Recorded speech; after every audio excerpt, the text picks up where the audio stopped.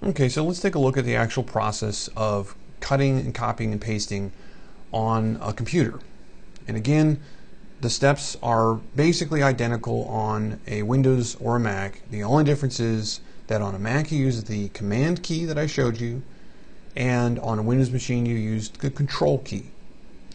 So what you do is, let's say you're looking at, it could be a word processing document, it could be an email, it could be almost anything, and you just want to copy some stuff. So right here you can see some example text and some more. And let's say I want to take this line here of text, these words, and I want to make a few copies of them. So I would just highlight it like I just did. I just drag my mouse across it, and in some cases you can also triple click, click, click, click, and it will highlight the whole line. And I can hit Command C on a Mac or Control C on a Windows machine, and that copies it, puts it into the clipboard. So let's say I'm going to put it on the next line. I just would hit the Return or Enter key here, and then I hit Command V or Control V.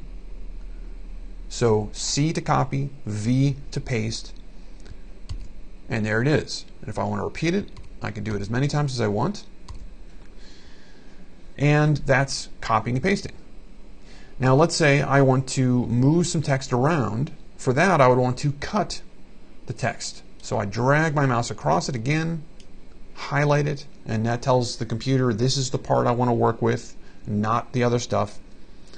And I would hold down the Command on the Windows on a Mac or Control on a Windows machine, and then type X. And I remember the way I remembered this originally was X kind of looks like a pair of scissors. So X to cut. And now you can see it just disappeared. And I want to, let's say I want to move it up to the top here. So I'm going to go click move the mouse pointer up to the top, click. That gives me the cursor, the blinking vertical line, not to be confused with the pointer, which is the mouse pointer that you move around. And I know that wherever the blinking cursor is, that is where the text will appear when I hold down Command on a Mac or Control on a Windows machine and type V. And again, I can do this as many times as I want because the clipboard, it holds one thing at a time, but it doesn't empty it when I paste anything. And then if I want to copy some text, again, I would just highlight, Control C or Command C, C for copy, scroll back up, click up here, and Control or Command V to paste, V. And that's it. One other thing that's useful to know is how to select all, and that would be Command or Control A for all. Hold down the key, Control key or the Command key, type A, release both, you've selected everything, and now if I wanted to get rid of everything, I could do X, Command X or Control X. It's all gone, but it's in the clipboard, so I can always paste it back again. As simple as that. Okay, now earlier in the video I mentioned when I was explaining what cut is versus copy, I mentioned that there are some times when you use cut and it doesn't work, it does not actually remove the original item. Now basically what happens is if you are editing a document, so if you're working on an email, you're working on something in Word, or some other place where you can actually make changes, then Command C or Command X or Control X will cut and remove the original text like you saw just a moment ago.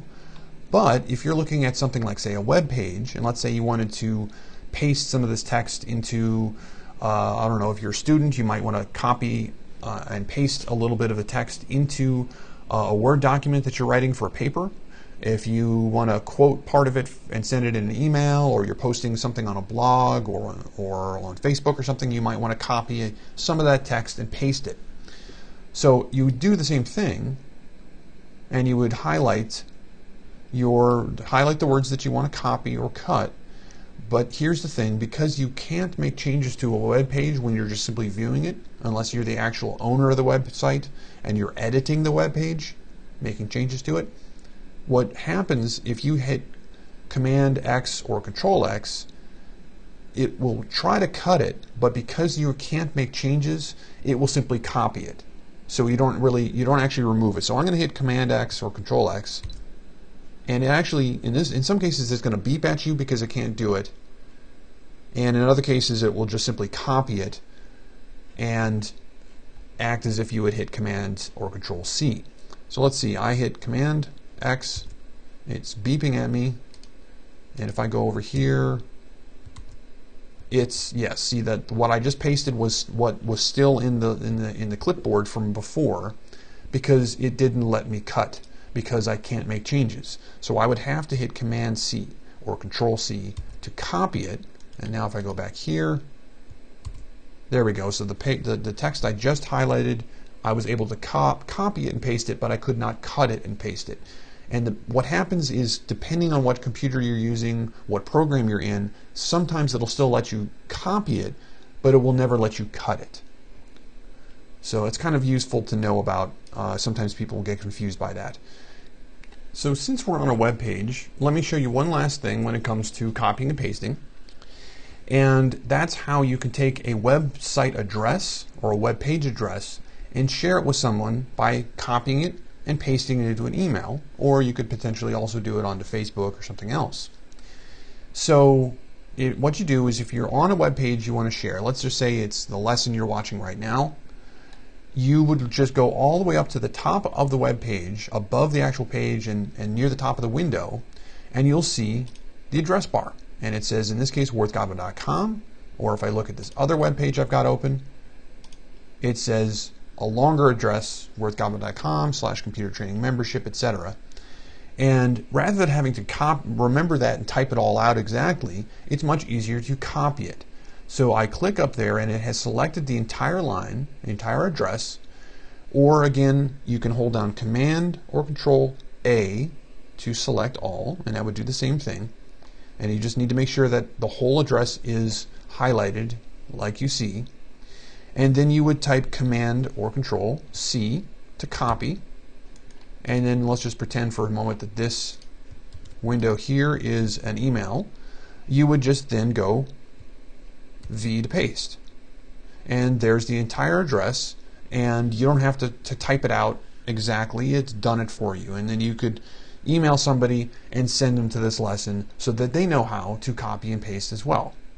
Okay, so now let's just really quickly take a look at how you do the same thing on a mobile device.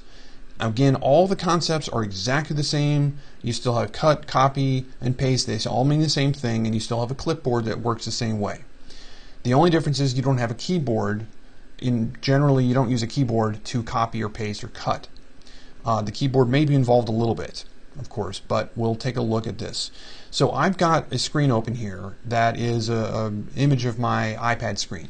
Now again, the steps are the same on an Android device. It may cosmetically look slightly different, but it doesn't matter because the steps are really the same and the concept's the same as it is on a computer.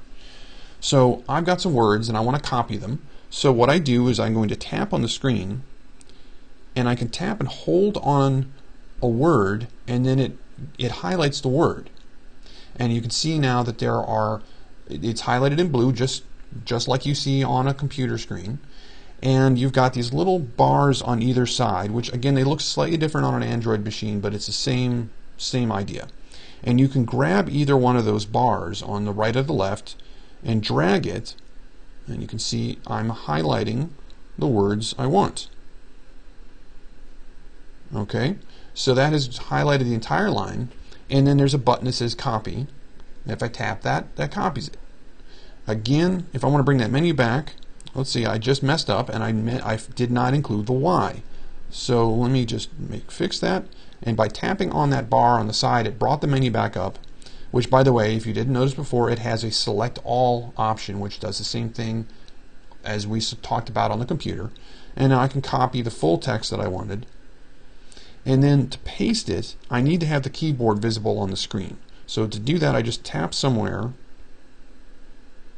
and it might once or twice you might have to tap to make sure that the cursor comes up, just like the cursor on the computer. And I'm going to hit the return key on the keyboard, and I'm going to paste that text down in the bottom.